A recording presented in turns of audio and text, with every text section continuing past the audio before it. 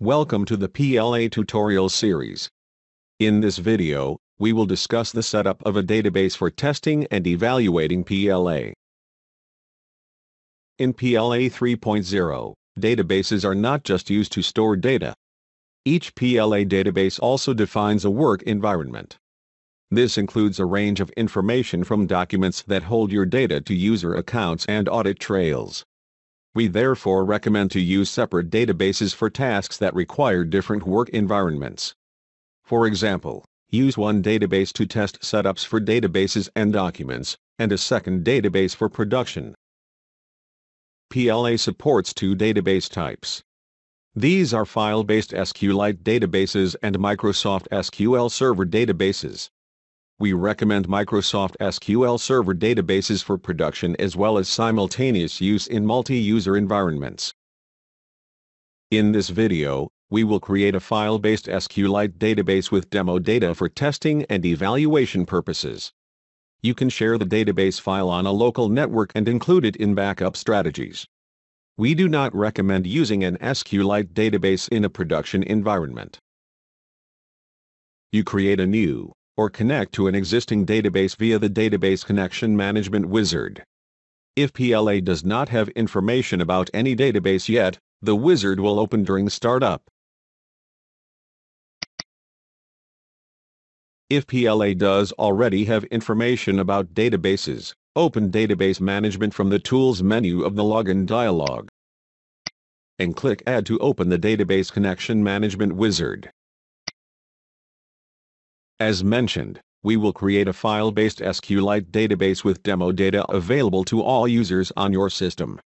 This wizard offers two modes for creating a database.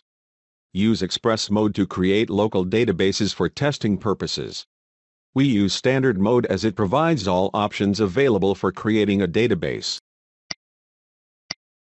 Besides creating databases, the wizard provides options to connect to an existing database or to copy or import information on database connections. Please consult the help pages on databases for additional information. To create an SQLite database with demo data, select Create New Database. Here you can define the location of the SQLite database file, and enter a name to be used to reference the database in PLA. For the location of the database file, take into consideration whether this database needs to be accessible to other users on your system, or a local network, and whether it needs to be included in a backup strategy. If you are uncertain where to put the database, ask your system administrator.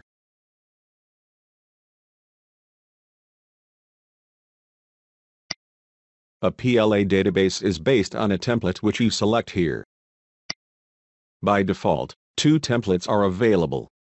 Both contain predefined user roles.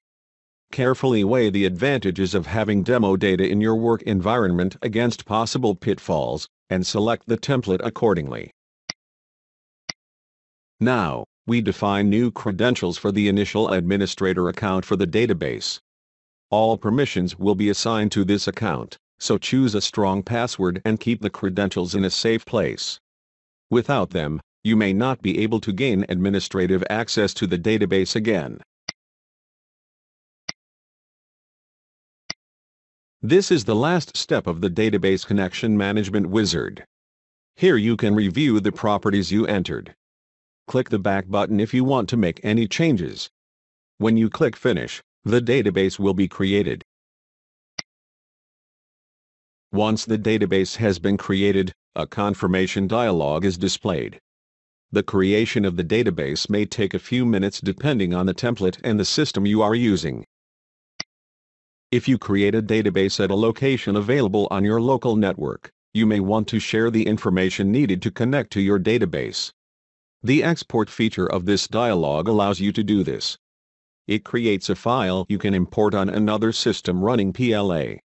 There you use the Import Database Connection feature available in the Standard mode of the wizard. Please consult the help pages on installation and licensing for additional information. Now you can log into the new database.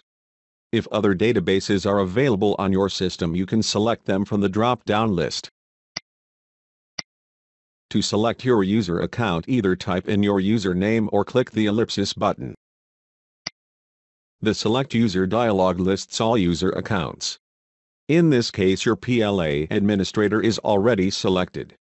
Simply click OK. Now, enter your password and click Login.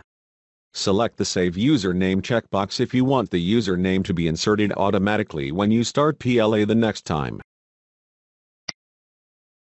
PLA is now connected to the newly created database. Actions you perform on entities, such as documents, user accounts, and audit trails, only affect the database you are currently connected with. PLA databases store documents in a folder structure. To browse the demo documents contained in the database you created, use the navigator on the left in PLA. The demo documents include examples from the literature and other sources.